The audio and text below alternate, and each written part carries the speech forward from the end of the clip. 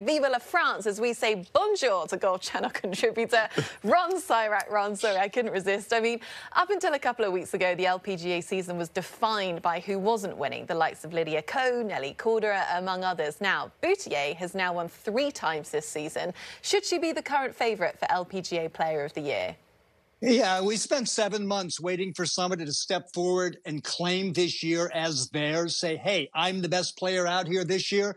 I don't think many of us thought that it was going to be Celine Boutier, but she's clearly done that with 3 wins, 2 in a row, one of them a major championship, and still plenty of time to turn a really, really good year into a spectacular year. I say she has one hand firmly on that Player of the Year trophy.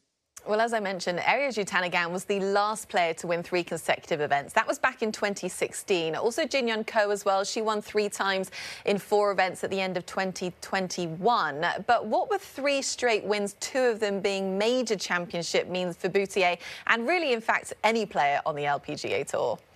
Yeah, it would make this more than a career year. It would be the kind of year that people are going to talk about for years to come. You talk about winning 2 majors in the same season. You're in a category with Annika Sorenstam, Kari Webb, Inbee Park.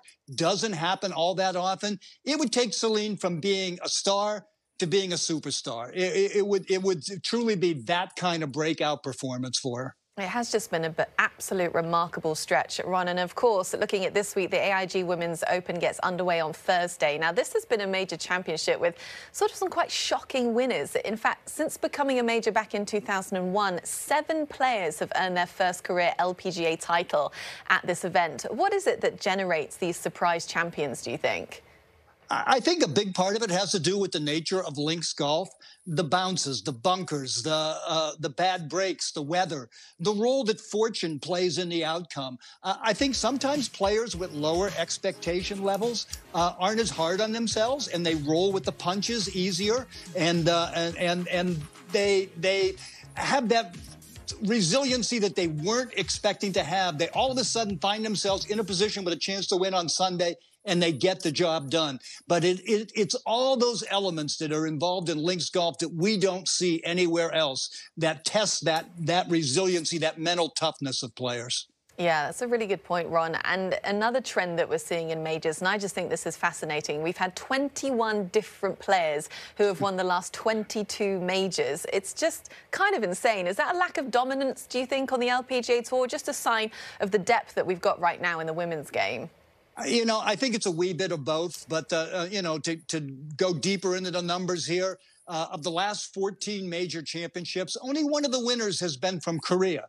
That's after 19 of the previous 39 majors were won by players from Korea. Of the last 18 major winners have come from 10 different countries.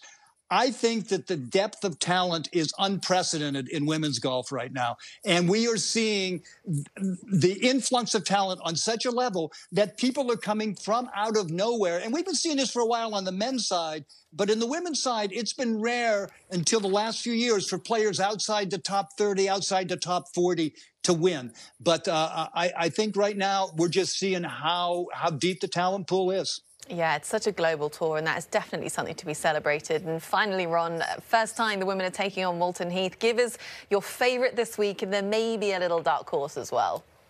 My favorite, I'm going to go with Nelly Korda, even though she's still #1 in the Rolex rankings. It's been a little bit of a disappointing season for her.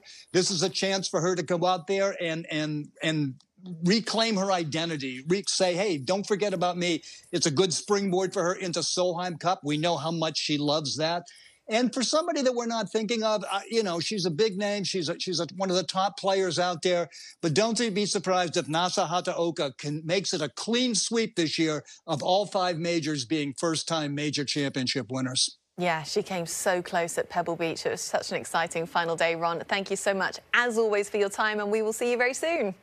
Talk to you down the road, my friend.